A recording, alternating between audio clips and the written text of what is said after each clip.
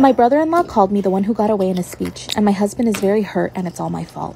Disclaimer, this is not my story. I will list the source in the caption of this video. I don't know what to do. I think I've done some serious damage to my marriage before it even began.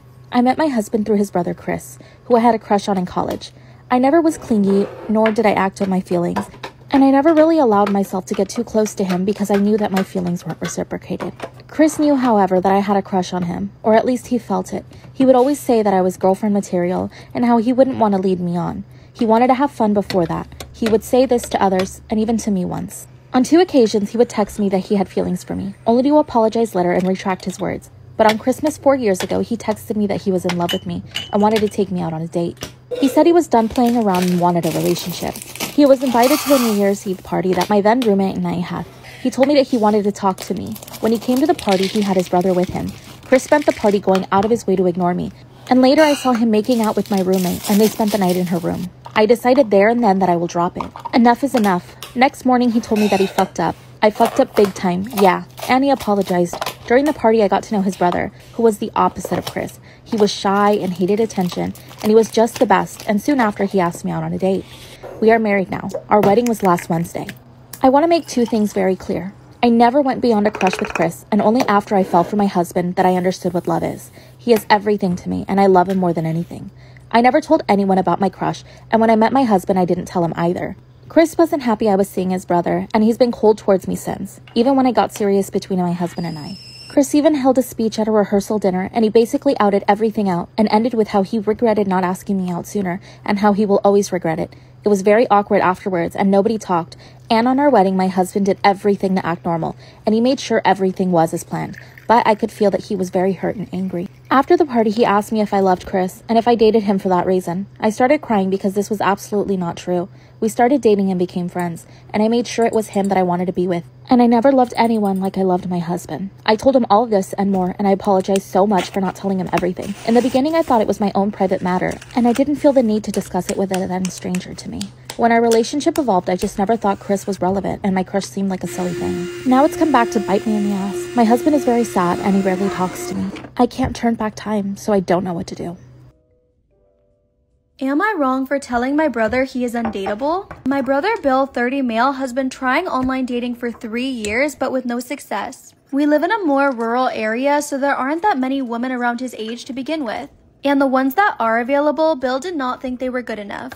So he asked me to edit his Hinge profile so he can attract a mate. I looked it over and damn, his profile was paragraphs of what he's looking for in a woman. Skinny, cute, under 30, average to high income, and lives locally. She must also be into anime and into video games. Mind you, the only picture he has are grainy selfies or pictures with one or both of our parents, mostly our mom. It's also important to know that Bill lives with our parents and has been working as a door greeter at Walmart since he was 18. I told Bill that he doesn't need to overhaul his page. He needs to overhaul his life. I basically told him that no woman meeting his wants would want to date him. Am I wrong for telling my brother that he is undateable? It's important to know that Bill lives with our parents and has been working as a door greeter at Walmart since he was 18. I told Bill that he doesn't need to overhaul his page, he needs to overhaul his life. I said that no woman that meets his wants would want to date an obese 30-year-old living off of his parents, or one working a job that Walmart usually gives to old people to stay busy. Bill completely freaked on me and told her mom, and now she's upset because I tried to tear him down when he really just needed my help. So she wants me to apologize, but what is there to apologize for? I just told him what was wrong and that he should consider changing his life if his wants really are his wants. Top comment says you're not wrong. You gave him the help he asked for and he didn't get the help that he wanted, but you gave him true advice. The way his profile currently looks, it looks like he's looking for a sugar mama to take care of him.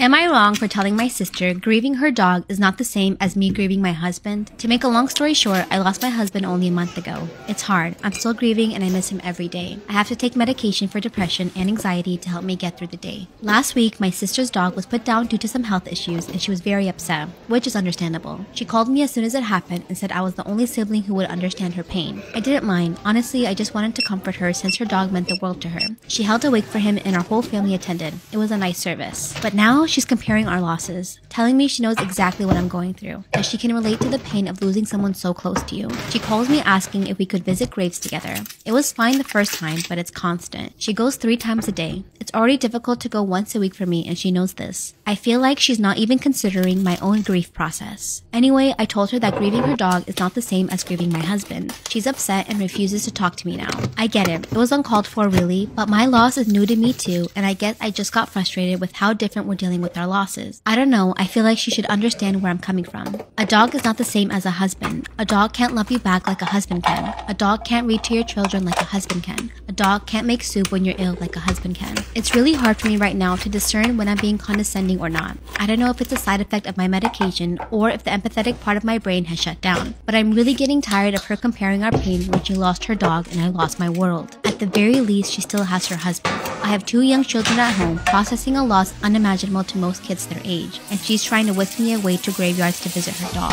So, am I the asshole? My son stole his dead mother's ring for his girlfriend, and now he won't talk to me after making him return it. To say I was mad as hell would be an understatement. I, 46 male, have a son Jake, 23 male. Jake was a good kid growing up, so him doing this was a complete shock to me. I have a daughter too, Amber, 16 female. When my wife passed away from COVID nearly 2 years ago, she already had a will in place. She was immunocompromised due to a prior condition she was diagnosed with a decade before she passed, and she made sure she had a will set just in case anything happened to her. And instead, she will divide her assets between our children, and Jake got his cut as he was already 21. He used that money to put a down payment on a condo, and he also got his mother's car. But the will stated that my daughter was to get all of my wife's jewelry. That included a vintage gold ring with a diamond that had a little blue sapphire on each side of it. The ring has been passed down for generations in my wife's family. It was originally her grandmother's wedding band. Her husband was a jeweler and handcrafted the ring for her himself, and it was passed down to my wife's mother when her grandmother died, and then to my wife herself when her mother passed away. Along with it, any and all other jewelry was to go to my daughter. When my wife passed, my grief was intense, but I powered through it for the sake of my family, and they supported me 100%. So the betrayal from my son was just a rusty knife in the back for me. For the past 8 months, Jake has been dating Sarah. She has my son wrapped around her finger, and she loves jewelry and she adorns herself with it a lot. My son mentioned the family jewels my wife left his sister to Sarah one day, and Sarah really wanted to see them. So Jake went into my room when no one was home and showed them to her. He later admitted to me he'd done this, and I was angry, but I thought that would be the end of it. I was wrong. Jake came to me a week ago and begged for that ring from his mother's family jewel so that he could propose with it. He said Sarah had fallen in love with the ring when she saw it before, and he just knew it'd be the perfect ring to ask her to marry him with. He seemed completely convinced I'd be jumping for joy for him wanting to propose, but instead I told him that I was not the one to ask as the ring belongs to Amber, and I wouldn't have him pressuring her to give it up either. For a fair chance, I'd allowed him to explain his reasons and asked her for it once, but only once, without pressuring her. And if she refuses for any reason, that will be the end of it. Jake agreed and asked Amber for the ring right in front of me, but she told him no because she wanted to keep it in the family jewels and has always loved that ring. To her, it's priceless. She couldn't bear to ever give it up. I told Jake that was that and to not press the matter further. Jake left looking very unhappy about not getting the ring, but I thought he'd let it go and look into finding a similar one. But he came back another day while I was at work to talk to his sister after she got home from school. He and Amber got into a huge fight about the ring, and Amber called me crying. I called Jake and told him to get out of my house and leave his sister alone. Jake yelled at me that he should have just as much right to the ring as his sister, because my wife was his mother too. But I reminded him he got a lot of his mother's money and her car. The jewelry is Amber's and only hers. He hung up on me, and Amber soon texted me that he left very angry. Later, right before I left for work, my daughter called and told me that Jack came back. He walked in dressed in a suit, went into my room and took something, then left without saying anything to Amber. She tried to keep him from leaving, but he shoved her out of the way. I rushed home as soon as my shift was over and checked my wife's jewelry box. The ring was gone. I immediately called Jake, but he didn't answer, so I messaged him that I'll get the police involved if he doesn't return the ring. Using it to propose won't stop me from taking it back. That finally made him talk to me, and he tried to say I couldn't do that to him because he's my son. I said I can and will because he outright stole the ring, and he'd better bring it back right away or I would take drastic measures. Well, he phoned me right after that, and in a whisper he said that it was too late. He'd taken his girlfriend out to dinner and proposed to her with the ring. He hadn't had it for more than an hour by this point, yet the ring was already on her finger. I said that was his problem. He sold the ring, he can bring it back. It's not his, and I will do whatever it takes to make sure it's returned. And if that means going to police and blowing the whole situation up, then so be it. I'll file a report, I'll even get a lawyer. Jake started crying and saying I couldn't do this to him.